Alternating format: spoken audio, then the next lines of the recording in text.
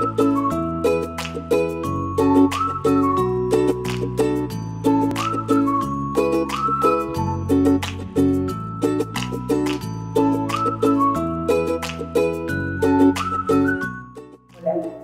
nombre es Melina Milone,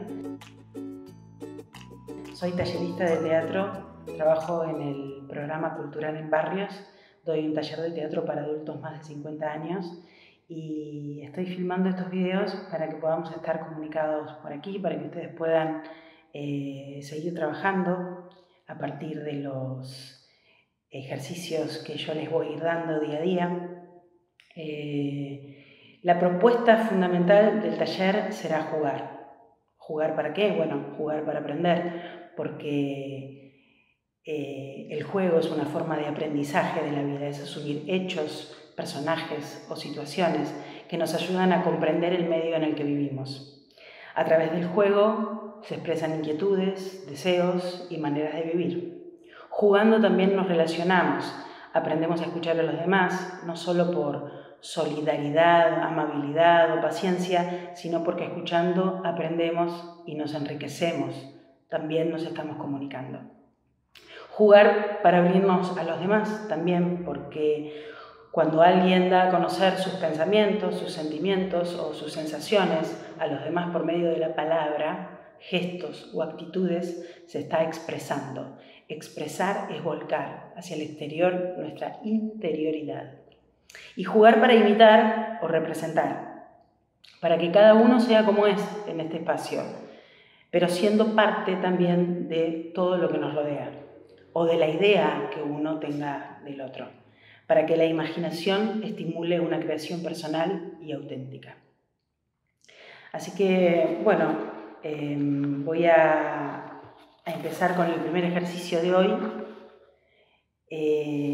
La consigna para ustedes puede ser personal si están solos, o lo pueden hacer de a dos o de a varios. Será mirar a un espejo o mirar la cámara de su propio celular. Si quieren se pueden grabar.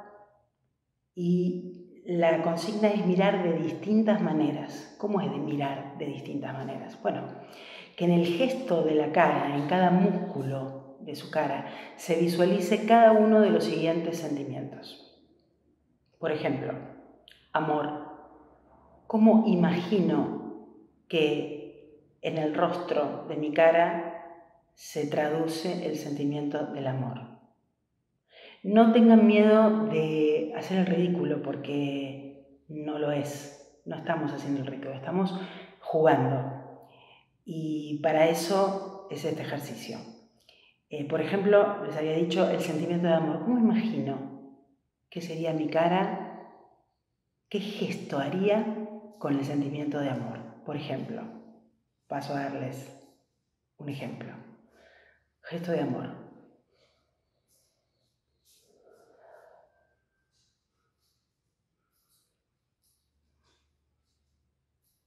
Pueden ponerle sonido si quieren. Pueden poner una palabra, por ejemplo. Te amo tanto, tanto, tanto. Eso. Vayan al fondo de la situación. Como les dije antes no crean que están haciendo el ridículo. Jueguen, diviértanse con lo que hacen. Por ejemplo, otro sentimiento, odio. Voy con toda mi cara hacia el odio, el 100% de odio. Te odio. Y le pongo sonido si quiero. Te odio con todo mi ser. Te odio, te odio. Desconfianza. Ahora es desconfianza. Te estoy desconfiando, no sé. Me parece que vos... Hacer todos los gestos que ustedes crean que tiene el sentimiento de la desconfianza. No se preocupen si exageran. La idea es esa, exagerar, es llevar al 100% ese sentimiento. Por ejemplo, otro, tristeza. Estoy tan triste por esta situación. Preocupación. La verdad estoy muy preocupada, no sé qué hacer. Dolor. Dolor. Me duele tanto, me duele tanto.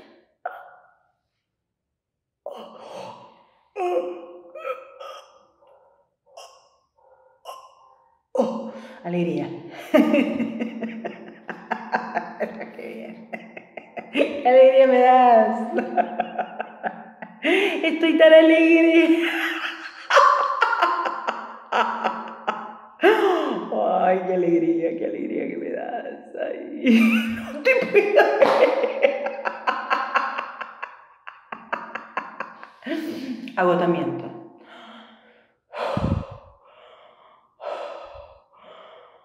Estoy agotada, no puedo más.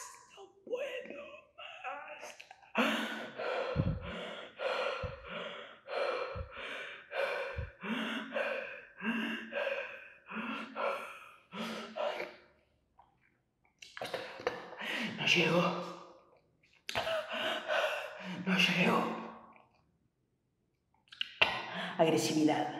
Agresividad. Estoy agresiva con todo el mundo.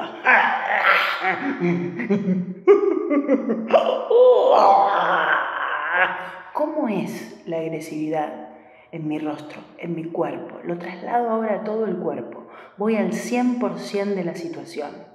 Lo agrando, lo magnifico. Confusión. Estoy confundida. No sé qué hacer. Voy para allá.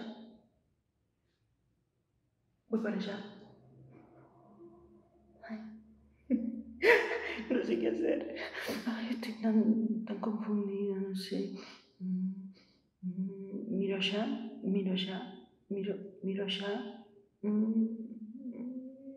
No. Indecisión.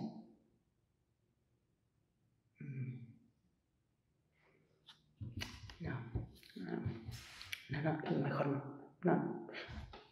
No, hago esto. No. Mejor me quedo acá sentada, sin hacer nada.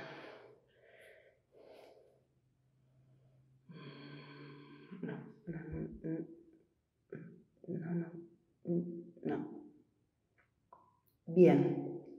Hasta ahí.